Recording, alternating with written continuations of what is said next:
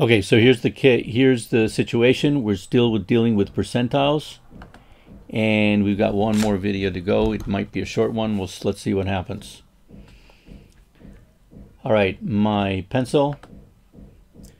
Let's go with what we're talking about over here, which is percentiles continued. All right, we called it, the fancy way of putting it is measures of position. I'm just going to write percentiles continued here. And what here's problem number was real number 3. We did 2 in the first video. Here's about percentile. Here's the third. Here's the case. Student A. It's easier to just call them by letters. A ranked 51st out of 1,700 students when the high school graduated, whatever it was. Out of 1,700 students. That's student A. Student B ranked not 51st, but 27th out of a smaller student body, 540 students. Now you want to really be able to compare them, because 27 looks like it's better than 51, but there's a lot more students in 1,700. All right, so here's a way of comparing them using percentiles. Here's what we can do. Let's check out student A.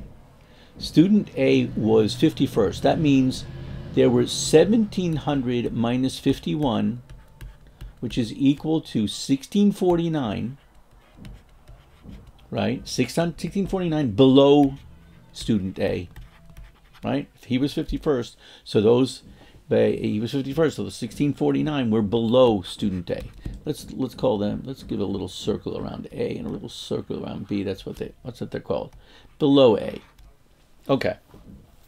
So now, how many students were there in all of A's high school? There were 1,700. So take 1,649 and divide it by 1,700, and you get 0.97, which translated into percent, move it 2 places to the right, is 97%. So he was in the 97 percentile rank. That's what his percentile rank was, 97%. There was 97% of the students were below him. Okay, this is our scrap paper, and this is the information about student A. What about the information about student B? Let's check his percentile, B. All right, how many people were below him? There was a total of 540. He was 27th. 540 minus 27 is 513 below him.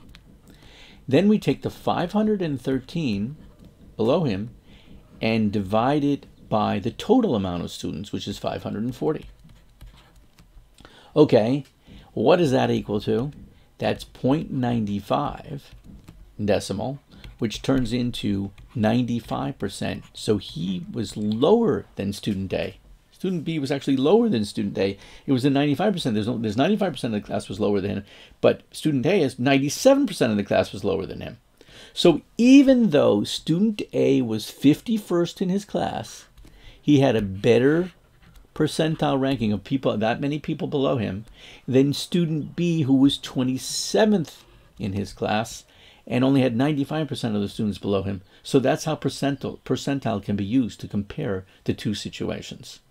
All right, so this is a short video, and it's the last one, at least for the moment, about percentile. We might have to do more in the future, but that's it for the moment.